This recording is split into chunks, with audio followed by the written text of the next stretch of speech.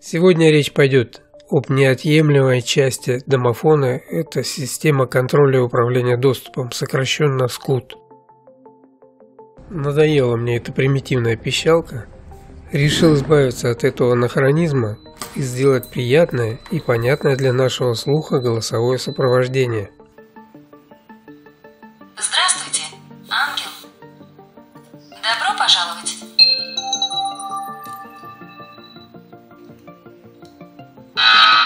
Доступ заблокирован. Используемый вами ключ отсутствует в системе. В данном видео будет минимум технической информации. Все детальное описание будет размещено в статье в блоге, ссылку на которую я размещу под видео.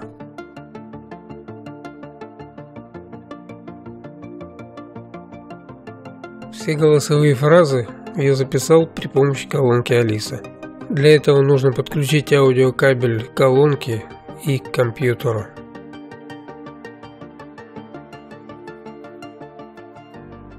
Чтобы заставить колонку произносить требуемые фразы, нужно установить Telegram-бота Алиса. После чего в меню бота сначала выбираем пункт «Сказать что-нибудь» и потом отправляем ему сообщение с подготовленным текстом, которое Алиса покорно произнесет. Всем привет! Вы на канале CyberLab. Подписывайтесь на канал и подключите уведомления, чтобы быть в курсе выхода новых видеопроектов. Давайте кратко пробегусь по компонентам, которые будут использоваться в системе.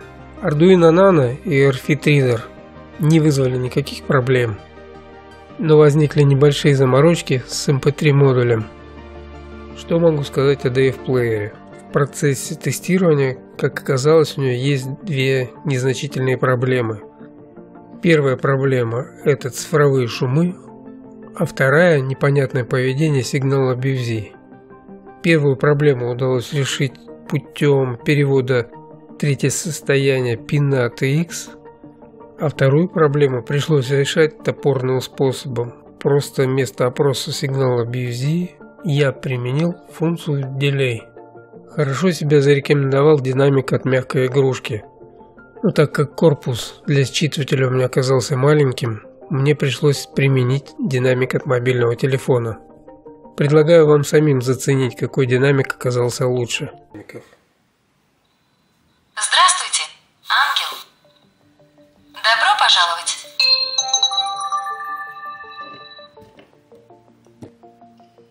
Здравствуйте, ангел. Добро пожаловать.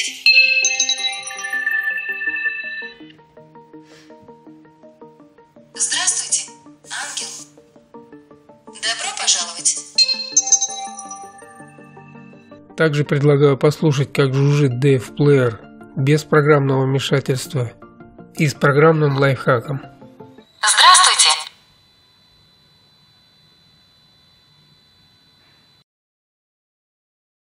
Здравствуйте.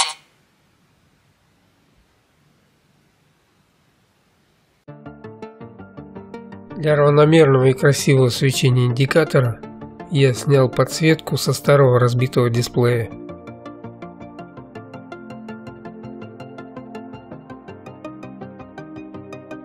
Пробую разные варианты размещения компонентов в корпусе.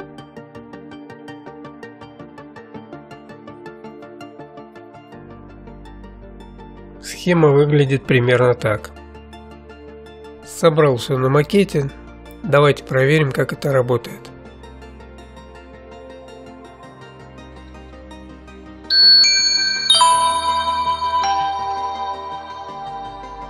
Система бесконтактной идентификации готова к работе. Сначала проверим прописанные в системе ключи.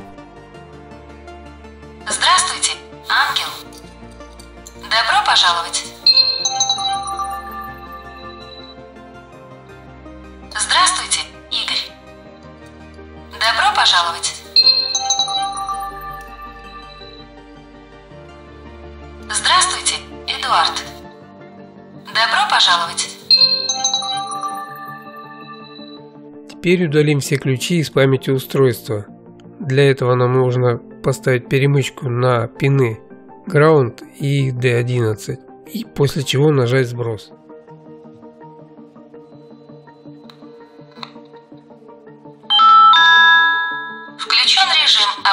памяти ключей. Все ключи удалены из памяти. Для возврата в стандартный режим не забудьте удалить перемычку и нажать кнопку сброса.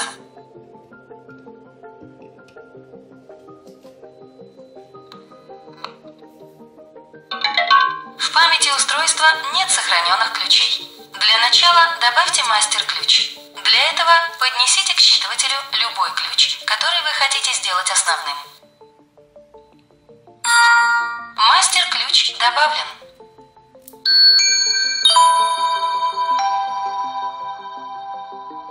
Система бесконтактной идентификации готова к работе.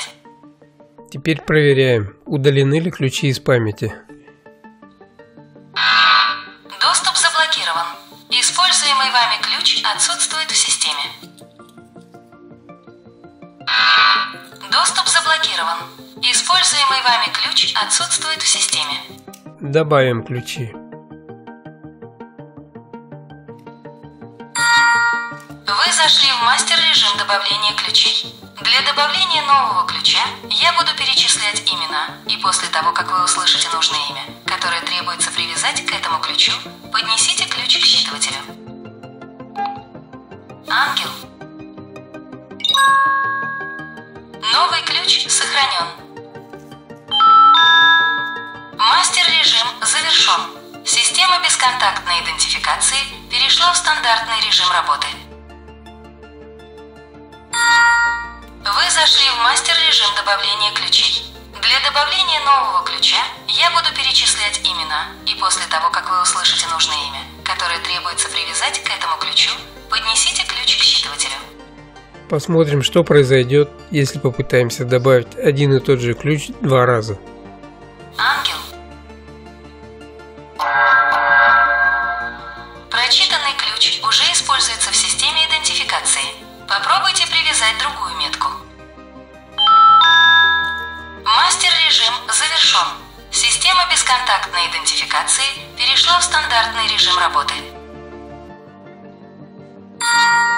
Вы зашли в мастер-режим добавления ключей. Для добавления нового ключа я буду перечислять имена, и после того, как вы услышите нужное имя, которое требуется привязать к этому ключу, поднесите ключ к считывателю. Ангел. Эдуард. Татьяна.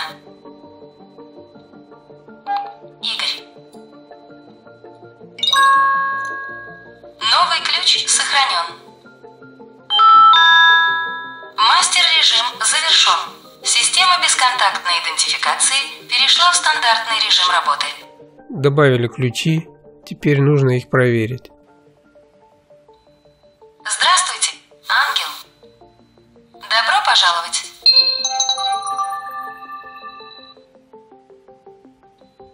Здравствуйте, Игорь. Добро пожаловать.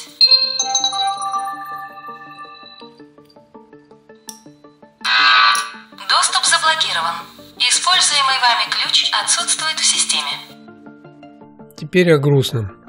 К сожалению, до практической реализации в этот раз довести не удалось, так как китаец прислал мне неисправный RFID-считыватель. Заказал два новых считывателя у других продавцов, но, к сожалению, они приедут только в ноябре. Поэтому после установки и тестирования я выложу новое видео. На этом у меня все. Подписывайтесь на канал и всего вам наилучшего.